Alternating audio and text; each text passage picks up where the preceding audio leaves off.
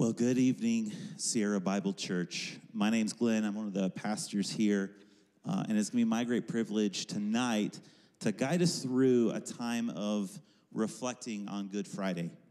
It's going to be an opportunity for us to sing and to pray, to praise God, and we're also going to be taking communion. We'll be having some scripture reading as well that I will be leading us through. We're basically going to be just following through the story, through the Gospel of Matthew tonight together. I'll be doing some reading and giving you some opportunities and some moments where you can reflect on what we are processing together tonight. Feel free during this entire service, if you need some space or you need to move around the sanctuary or find a different space to be by yourself or to come together, feel free to do so. I'm also not going to be telling you to stand or sit. So if you're in a place where you're like, I just need to sit and reflect on some things, do that. If you're at a spot where you want to stand and worship and praise, do that. So this is kind of free form a little bit tonight for all of you. So feel free to express yourself as God leads you in those regards. Additionally, we have communion that is set up here at the front. We have two tables that are set up. The way we're going to do communion tonight is just as we're reflecting on different points of Good Friday, of the different things Jesus endured on our behalf. At any point during any of the songs, up until the last song that we're going to do, feel free to get up and take communion. You can take communion back to your seat. You can take it at the table. You can grab somebody and pray together, take communion together. But basically, at any point during the music, throughout the entire service, will be the time where you can come up and take communion. I'd encourage you not to just wait till the very last minute so there's not a bad dash. But just as you're processing and reflecting, do so. I do want to also let you know, if you are not yet a follower of Jesus or you're not sure or you don't know what that means to follow Jesus, communion is for those who are presently walking with Jesus, who are by faith putting their hope and faith in him and living with him. And so if you're not a Christian, if you're not sure if you're a Christian, if you're not sure if you're a follower of Jesus, don't take communion tonight. If you have questions about that, you can talk with me afterwards. The final thing that I will let you know is as we close tonight, Good Friday is a very somber evening as we reflect on all that Jesus endured for us. And we want to practice a little bit of that same sorrow that Jesus' disciples endured on that Good Friday. And so at the close of the service, there's going to be no chatting. There's going to be no talking, no catching up. We're just going to depart in silence as we let the weight of the crucifixion of the Son of God weigh on us. And so I'm going to pray, and I'm going to open us in Matthew's gospel before we start our singing tonight. So let's pray together. Father, what a great and terrible event that occurred when the God of the universe was crucified for sinners. But Father, we come tonight recognizing how good that sacrifice is for us. How we are able to be made right before you. And so, God, as we reflect tonight together as your people, God, would you speak to us? Would you move in us? Would your Spirit create in us a longing for Resurrection Sunday as we reflect on this Good Friday? It's in Jesus' name we pray. Amen. Here's how Matthew starts. This is in the upper room as they are finished eating. Jesus is going to introduce the Lord's Supper. And here's what Matthew 26 through 35 says. Now as they were eating, Jesus took bread, and after blessing it, he broke it and gave it to the disciples. And he said, "Take, eat, this is my body." And he took a cup, and when he'd given thanks, he gave it to them. And he said, "Drink of it, all of you. For this is my blood of the covenant, which is poured out for many for the forgiveness of sins. I tell you, I will not drink again of this fruit of the vine until the day when I drink it new with you in my Father's kingdom." And when they had sung a hymn, they went out to the Mount of Olives. And Jesus said to them, "You will all fall away because of me this night. For it is written, I will strike the shepherd, and the sheep of the flock will be scattered. But after I am raised up, I will go before you to Galilee." Peter answered him, though they all fall away because of you, I will never fall away. Jesus said to him, truly I tell you, this very night, before the rooster crows, you will deny me 3 times. Peter said to him, even if I must die with you, I will not deny you.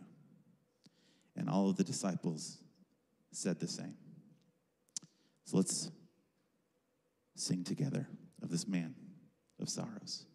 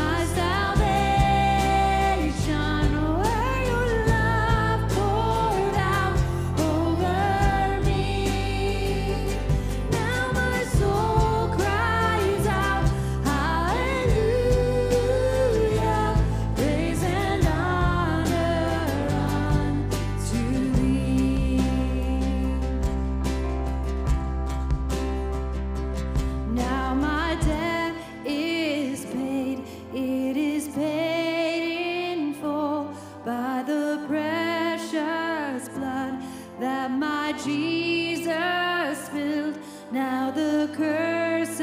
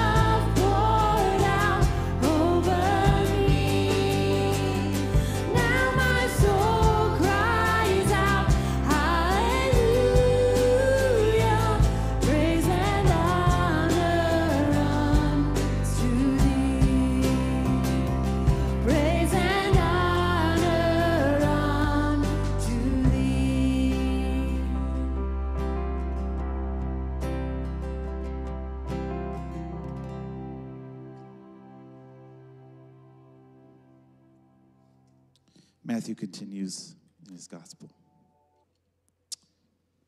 And Jesus went with them to a place called Gethsemane.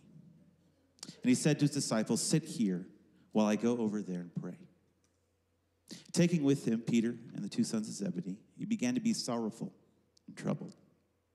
Then he said to them, "My soul is very sorrowful, even to death. Remain here and watch with me." And going a little farther, he fell on his face and he prayed, saying, "My Father, if it is possible, let this cup pass from me. Nevertheless, not as I will, but as you will." And he came to the disciples and he found them sleeping. And he said to Peter, "So could you not watch with me 1 hour? Watch and pray that you may not enter into temptation. The spirit indeed is willing, but the flesh is weak." Again, for the second time, he went away and he prayed, "My Father, if this cannot pass unless I drink it, your will be done." And again he came and he found them sleeping, for their eyes were heavy. And so leaving them again, he went away and he prayed for the third time, saying the same words again. And he came to the disciples and he said to them, "Sleep and take your rest later on.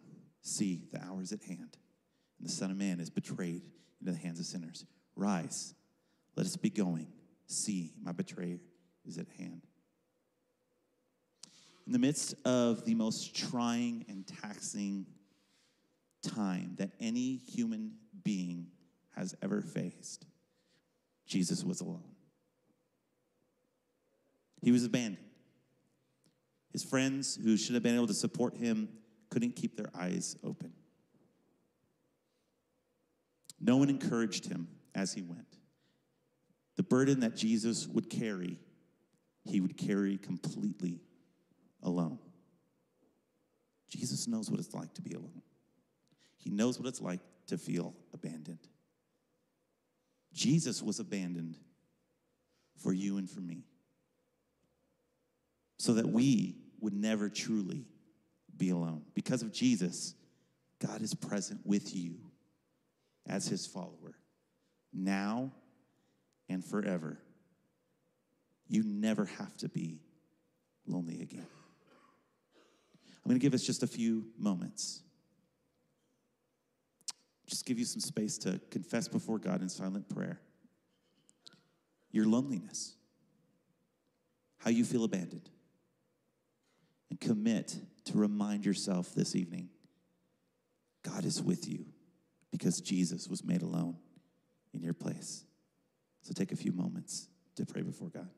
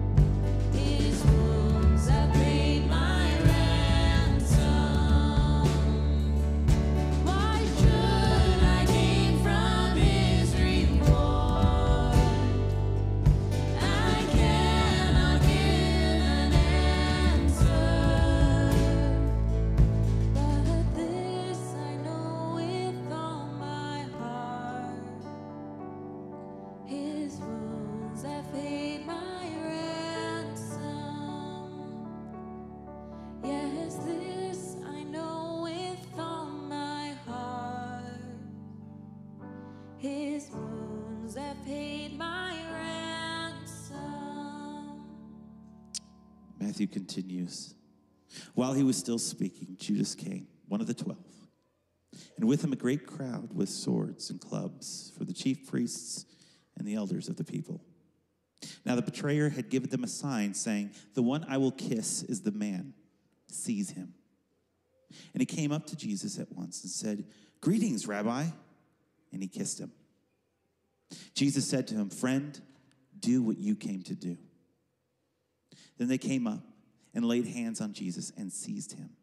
And behold, one of those who were with Jesus stretched out his hand and drew his sword and struck the servant of the high priest and cut off his ear. Jesus said to him, "Put your sword back into its place, for all who take the sword will perish by the sword. Do you think that I cannot appeal to my Father, and he will at once send me more than 12 legions of angels? But how then should the scriptures be fulfilled that it must be so?" In that hour, Jesus said to the crowds, "Have you come out against a robber with swords and clubs to capture me? Day after day, I sat in the temple teaching, and you did not seize me. But all this has taken place that the scriptures of the prophets might be fulfilled." And then all the disciples left him and fled. One of the men who Jesus confided in, who he shared an intimate relationship with, a friend, a close person, somebody he trusted, somebody he cared for. This person betrayed him to make a quick buck. Even up until the last moment, Judas kept the charade going, kissing him as an act of greeting, making it become an act of betrayal. Jesus knew what it meant to have those closest to you betray you, to turn on you. He knows what it's like for those who are closest to you to turn on you. He was betrayed for you and for me. Jesus will never betray you.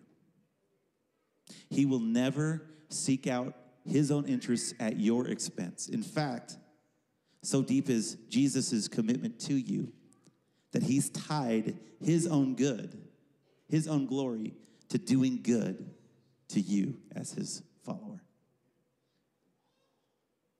And so now, as we are reflecting on how Jesus was betrayed, spend a moment thanking God that Jesus never will betray you.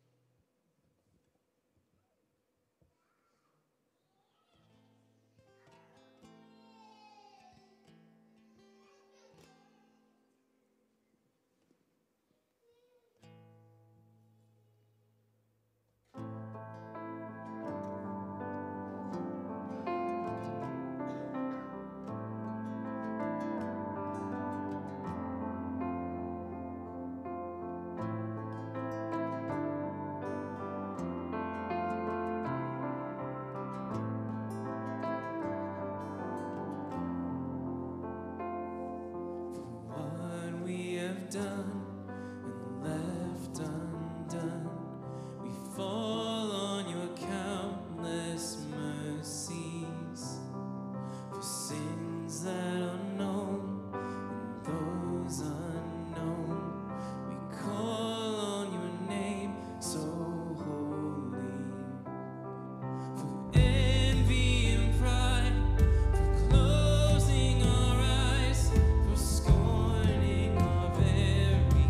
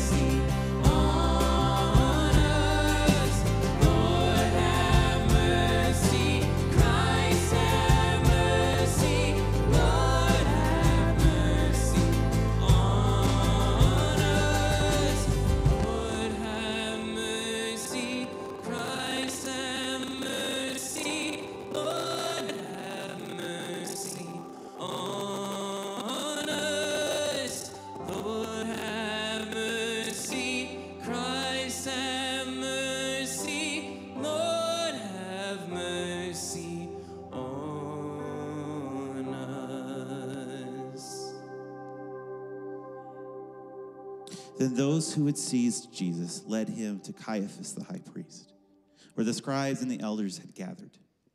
And Peter was following him at a distance, as far as the courtyard of the high priest. Going inside, he sat with the guards to see the end. Now the chief priests and the whole council were seeking false testimony against Jesus, that they might put him to death. But they found none, though many false witnesses came forward. At last, two came forward and said, "This man said, I'm able to destroy the temple of God and rebuild it in 3 days." And the high priest stood up and said, "Have you no answer to make? What is it that these men testify against you?" But Jesus remained silent. And the high priest said to him, "I adjure you by the living God, tell us if you are the Christ, the Son of God." Jesus said to him, "You have said so. But I tell you, from now on, you will see the Son of Man seated at the right hand of power and coming on the clouds of heaven." And then the high priest tore his robes and said, "He's uttered blasphemy. What further witnesses do we need? You have now heard his blasphemy. What is your judgment?" They answered, "He deserves death." And then they spit in his face, and they struck him. And some slapped him, saying, "Prophesy to us, you Christ. Who is it that struck you?" Jesus was accused of crimes that he did not commit. He had his words twisted and used against him. Those who should have embraced him and received him gladly rejected him. Jesus knows what it means to be wrongly accused. He knows what it's like to be blamed. He was accused for you and for me. There is an enemy who accuses you before God and man. Satan is called the accuser of the brothers. You hear his whispers in your head as you replay every failure of the day or of your life. As you're lying on your pillow, you see your failures, and it's his voice that brings those back out to accuse you. He brings his case against you to God. But because Jesus was accused, no accusation can ever hold weight against you. Even the ones that are true. Even the ones for which you are guilty. None can hold weight because of Jesus being accused in your place. So let's thank God this evening. There's no condemnation for those of us that are in Christ Jesus.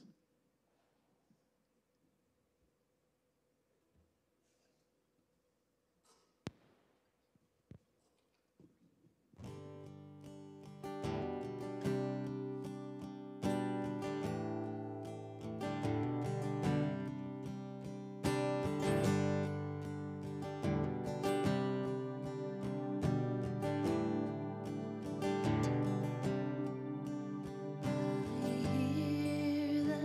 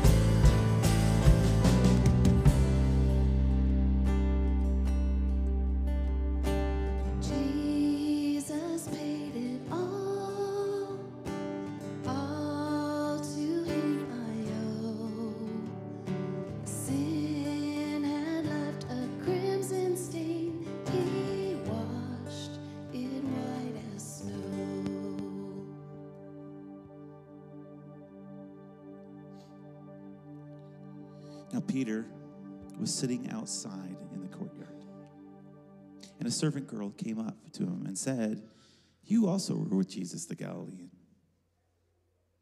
But he denied it before them all, saying, "I don't know what you mean."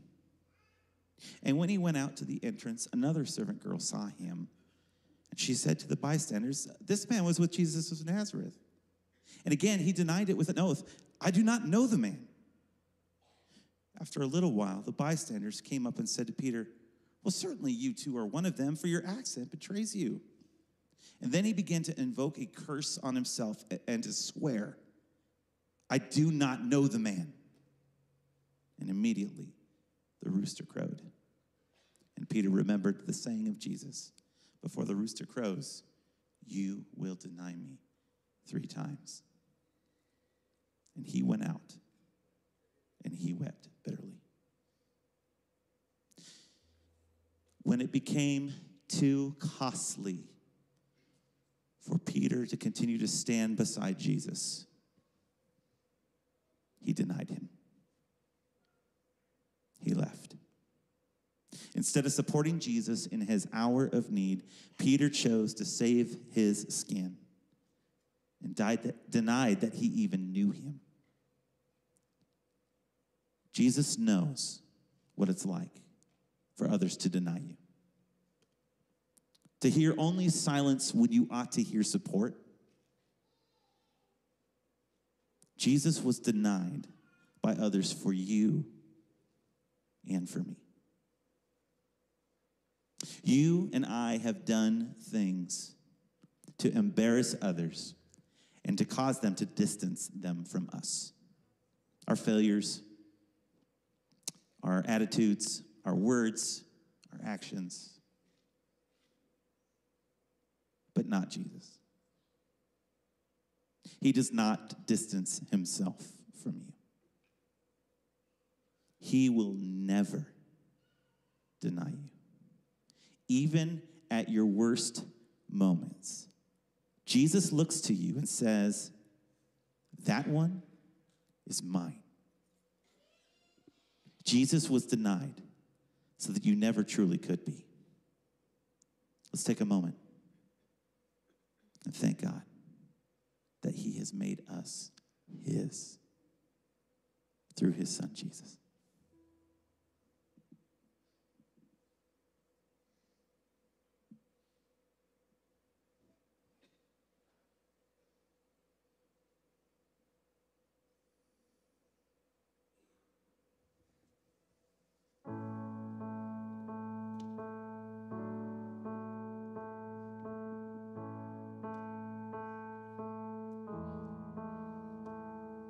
See him in Jerusalem, walking where the crowds are. Once these streets had sung to him, now they cry for murder. Such a frail and lonely man, holding up the heavy cross. See him walking in Jerusalem, on the road to save us.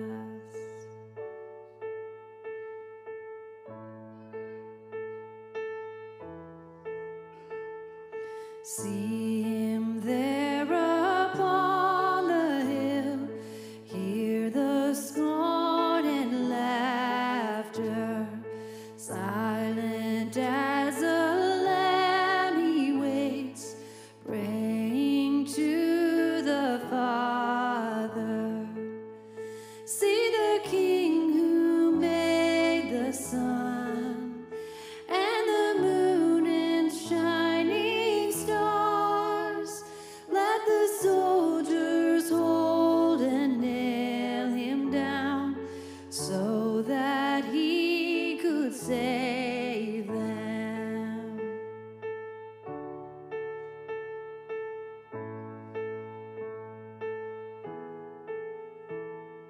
See him there upon the cross.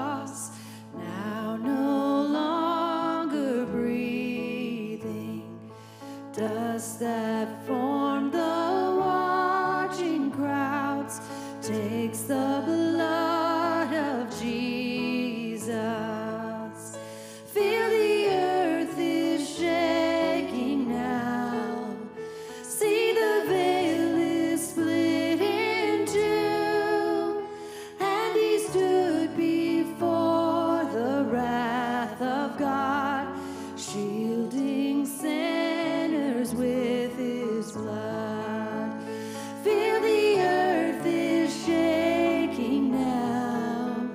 See the veil is split in two, as he stood before the wrath of God, shielding sinners with his blood.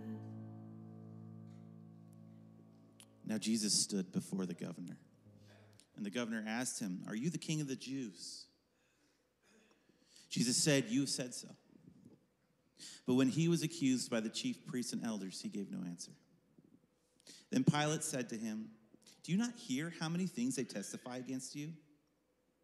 But he gave him no answer, not even to a single charge, so that the governor was greatly amazed. Now at the feast, the governor was accustomed to releasing for the crowd any one prisoner whom they wanted. And they had then a notorious prisoner called Barabbas.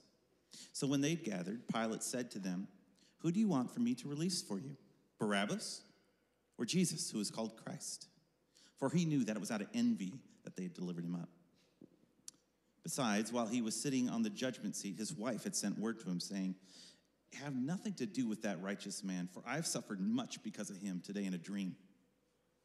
Now the chief priests and the elders persuaded the crowd to ask for Barabbas and destroy Jesus. The governor again said to them, "Which of the two do you want me to release for you?" And they said, "Barabbas." Pilate said to them, "Then what shall I do with Jesus, who is called Christ?" They all said, "Let him be crucified." And he said, "Why? What evil has he done?" But they shouted all the more, "Let him be crucified." So when Pilate saw that he was gaining nothing, but rather that a riot was beginning, he took water and washed his hands before the crowd, saying, "I am innocent of this man's blood. See to it yourselves." And all the people answered, "His blood be on us and on our children." Then he released for them Barabbas, and having scourged Jesus, delivered him to be crucified. Then the soldiers of the governor took Jesus into the governor's headquarters, and they gathered the whole battalion before him. And they stripped him, and they put a scarlet robe on him, and twisting together a crown of thorns, they put it on his head and put a reed in his right hand. And kneeling before him, they mocked him, saying, "Hail, King of the Jews!" And they spit on him. And they took the reed and struck him on the head. And when they had mocked him, they stripped him of the robe and put his own clothes on him and led him away to crucify him. Jesus endured suffering on his way to the cross. He endured the physical suffering of whips and thorns and dust and exhaustion. But he also endured emotional and psychological suffering as he was mocked and ridiculed. Jesus knows what it's like to suffer. He suffered for you and for me. For those of us who are in Christ, all of our suffering is but a momentary affliction. While pain and suffering endure in this life, a day is coming when it will be removed. And none of our present pain will be wasted. God is working all things for our good as we love Jesus. Because Jesus suffered, our suffering becomes both worth it and temporary. Ask God now for a moment in prayer that he would help you trust in Jesus in the midst of your pain, knowing Jesus knows exactly what it is like. So take a moment to pray.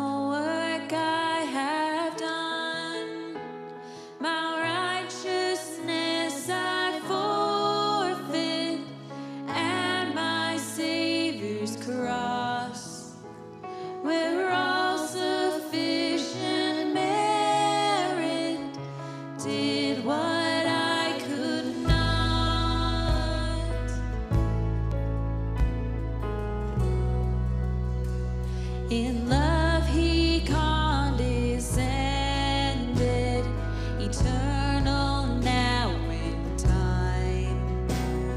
A life without a blemish, the Maker made to die. The law could never save us, our lawlessness had won. Until the pure and spotless Lamb had finally come. It is done, it is finished, no more debt I owe, paid in full, all sufficient, merit now my own.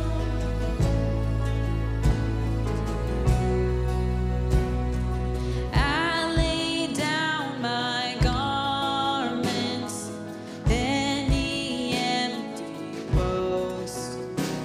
Good works now all corrupted by the sinful host.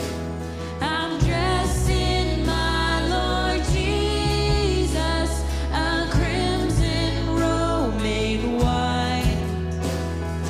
No more fear of judgment, his righteousness is mine. It is done, it is finished, no more debt I owe, paid in full, all sufficient, merit now my own. It is done, it is finished, no more debt I owe, paid in full, all sufficient, merit now my own.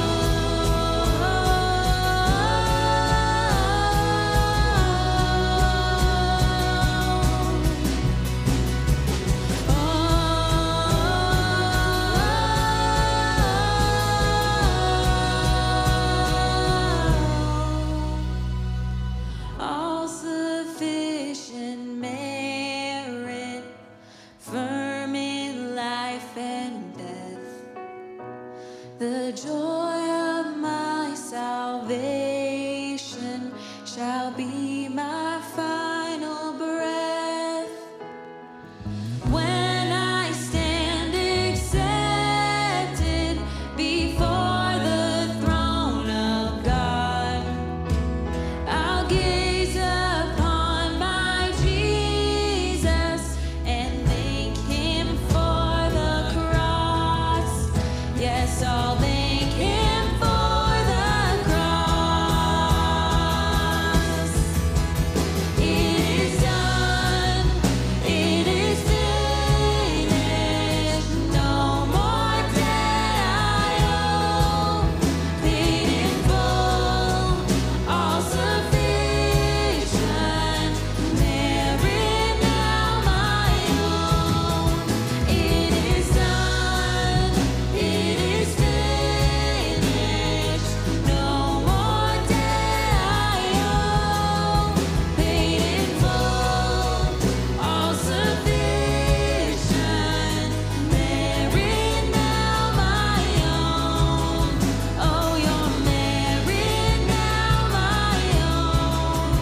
Oh, your merit now my own.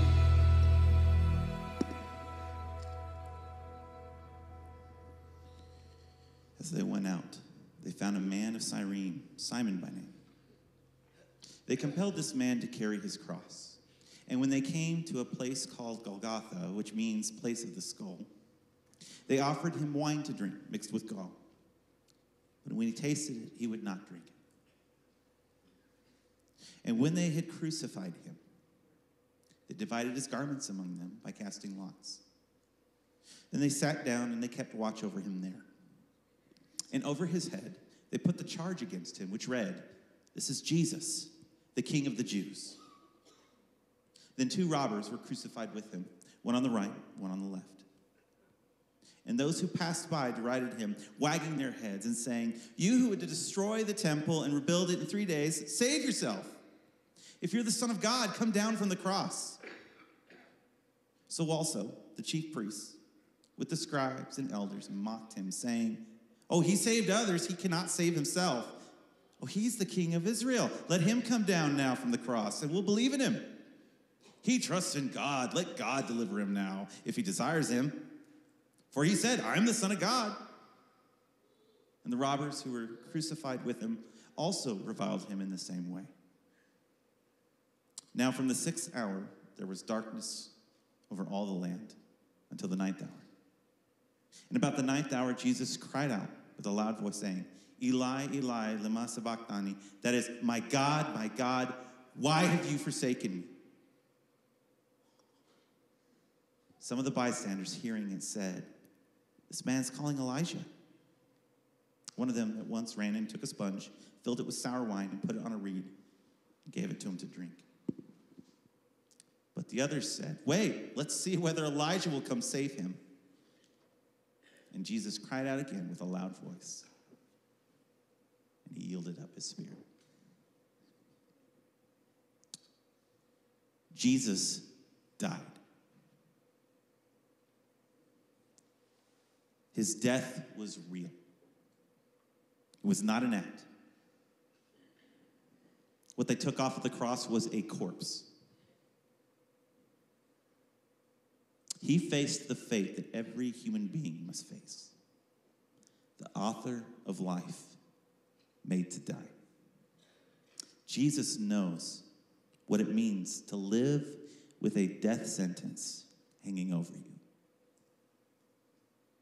and then to die. Jesus died for you and for me. You and I will one day die. One day it'll be our corpse that lies in a grave. But not forever. No, for us, death will only be temporary. Why? Because Jesus died. His death saves us from the second death. And one day, death and all of its effects will only be a memory. Thank God this evening that for those of us in Christ, we will never taste the second death.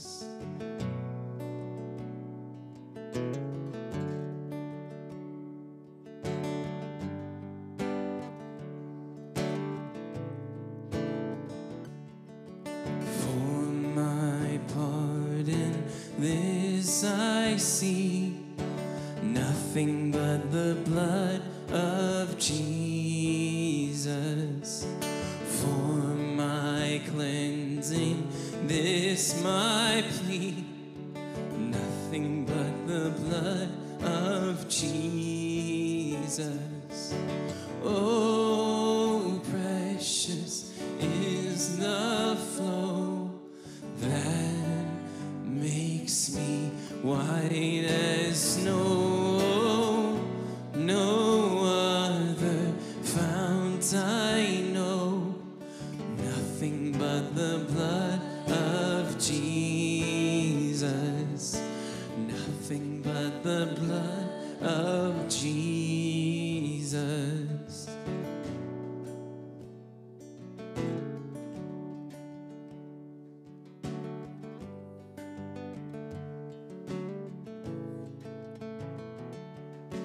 Nothing can for sin atone, nothing but the blood of Jesus.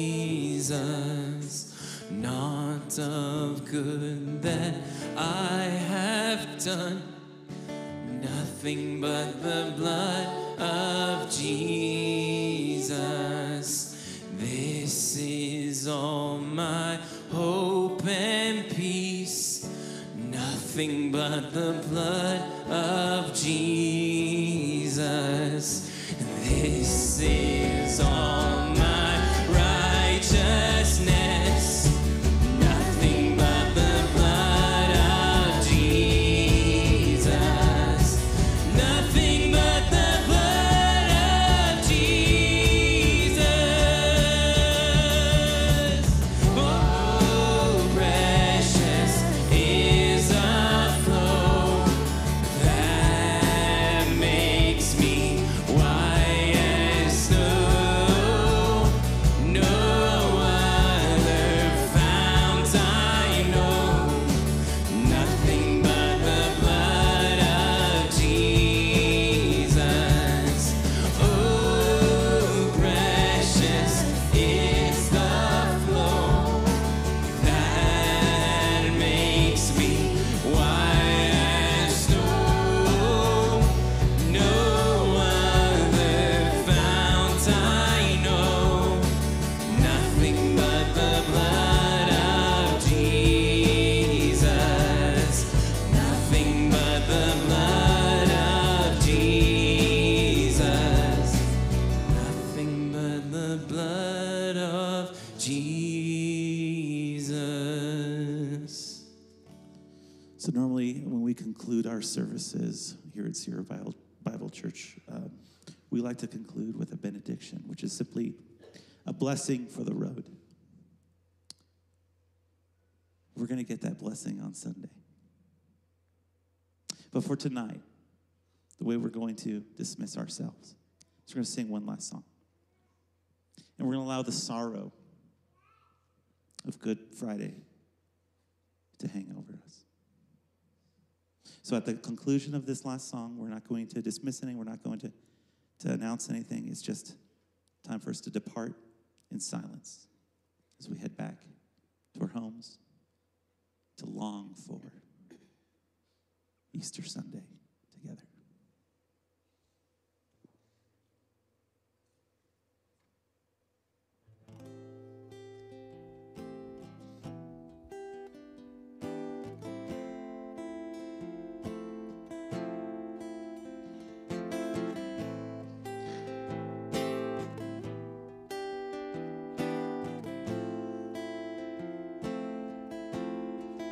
In Christ alone, my hope is found. He is my light, my strength, my song. This cornerstone, this solid ground, firm through the fiercest drought and storm. What heights of love, what depths of peace, when fears are stilled, when striving cease. My comforter, my all in all, here in the love of Christ I stand. In Christ alone, who took on flesh, fullness of God in helpless babe, this gift of love and righteousness.